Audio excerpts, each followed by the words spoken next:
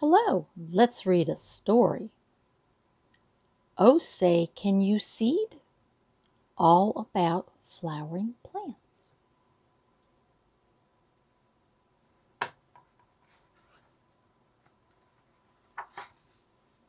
Oh, say, can you seed?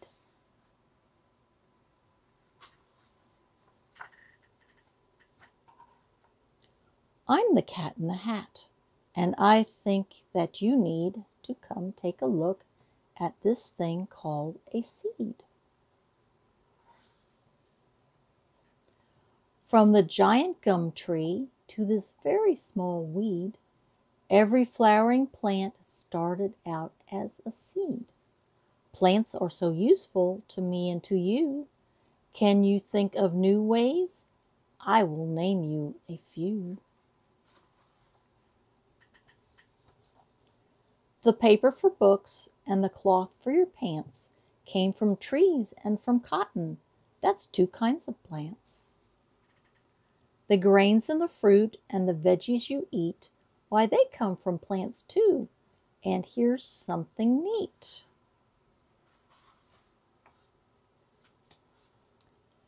In deserts and woods and rainforests thick grow plants that can make you feel well when you're sick.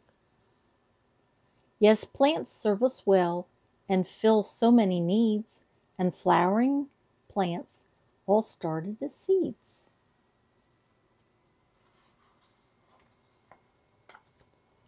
Just what is a seed, you are wondering? Maybe?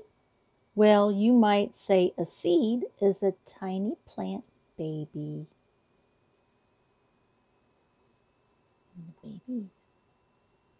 The best way for you to see just what I mean is to take a closer look at a seed called a bean.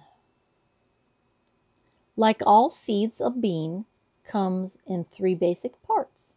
Thing 1 and thing 2, please bring on the charts.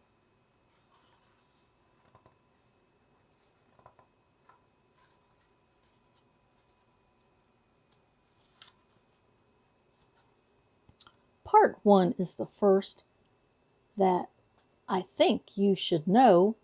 It's the part that's the baby. It's called embryo. Bean seed. To sprout, it needs food, like you and I do, which brings us to seed part numero 2. It's called cotyledon. Cotyledon. Say, isn't that fun? This bean seed has 2, but some others have 1. The last comes the third part that you need to know. It's the coat, which protects our cute bean embryo.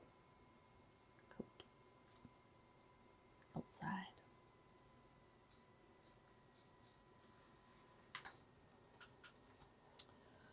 To sprout a bean seed, keep it moist but not wet. Keep it covered with dirt and then see what you get. In 7 or so days come the parts that I love. A root spreads below and a stem shoots above.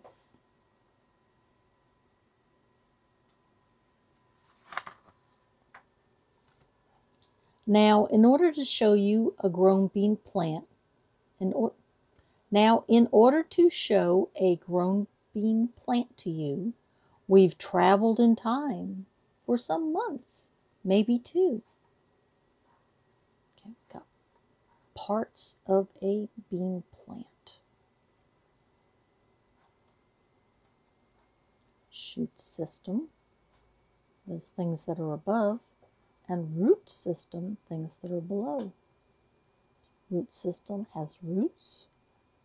Shoot system has leaf, fruit, stem, and flowers.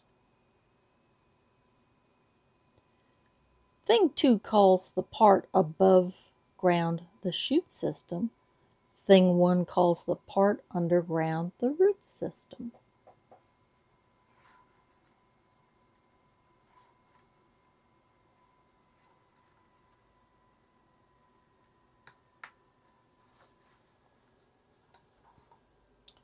To get a good look at the roots underground, it is better to make like a mole I have found.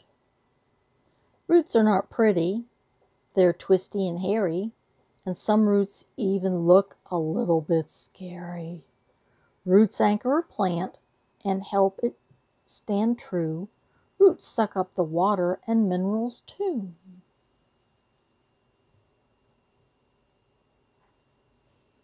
And roots keep the soil from just washing away.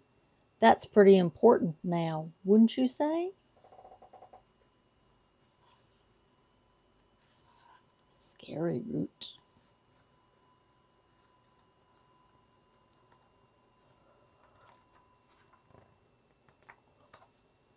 We've talked about roots and we've learned about them. Now it's time we moved on to the stem. The stem is a pipe through which water shoots. It's absorbed from the soil and passed up through the roots. It shoots through the plant, and next, as you'll see, the leaves each turn into food factory. Just like the rhinos protected with the horns, a stem of a rose is protected with thorns. Ouch.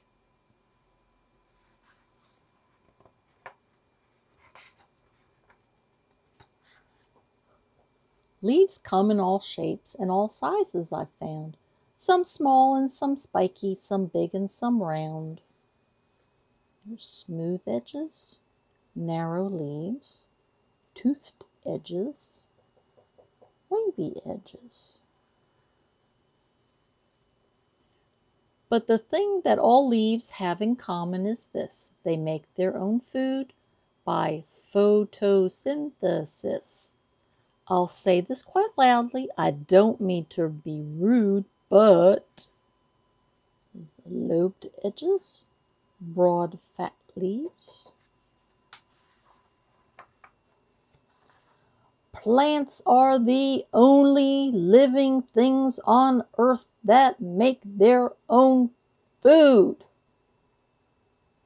To do this, plants need water, minerals, and sun. And that's why the daytime's when food making's done. It's a shrink up. For your information and also for fun, hop in my shrink upper and let's see how it's done.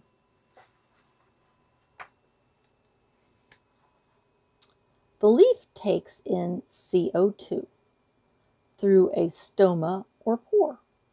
It works like a mouth, and that's what it's for. Then the air gets mixed in with the water and sun, and that's how the food-making factory is run. CO2 means carbon dioxide.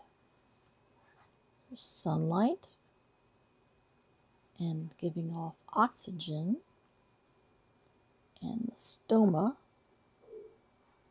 CO2 enters through stoma on underside of leaf. There's water. I see by my clock, and that now is the hour to drop in and say a hello to the flower. Plants breathe out a gas that we breathe in. The name of that gas is oxygen.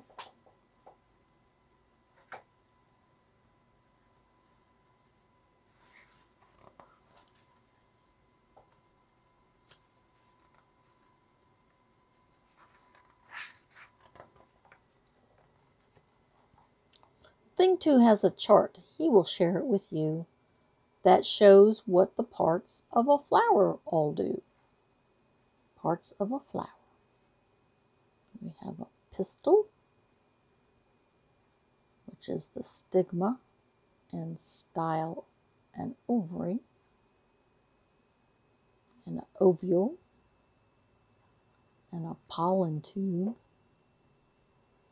and a stamen, that's an anther, and a filament, and a petal. In the pistil are ovules. They're unfertilized seed. The stamen holds pollen, which an ovule needs. An unfertilized ovule will not even grow, and the pollen's the stuff that will fix that, you know. A flower's own pollen or another's okay. That's where the bees play a role, by the way.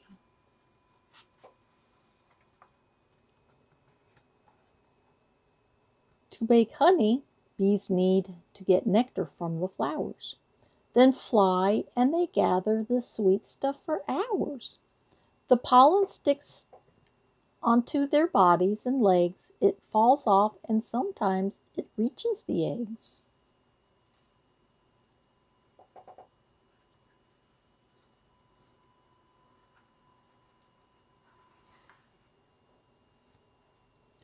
An ovule that's fertilized becomes a seed. Around it grows fruit, upon which we feed. When we say the word fruit, do you know what that means? It means olives, nuts, grains, plantains, and tangerines. And apples and oranges and pineapples too, all kinds of plant foods that are healthy for you. Some fruits are juicy and messy to munch on. Dry ones like nuts are nice just to crunch on.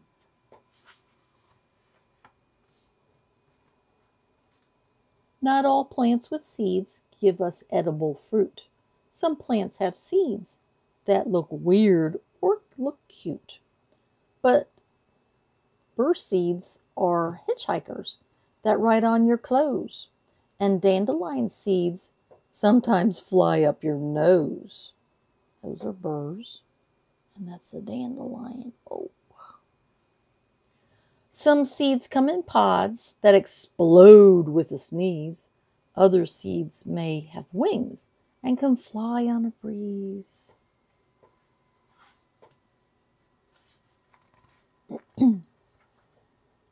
But whether they stick or they blow or they fly, seeds bring us life, and now you know why. I see the setting sun, and here comes the moon. The sun and the moon. Your mother is calling. Your dinner is soon. I hope you have learned from my little seed talk, and now I will climb up this giant beanstalk.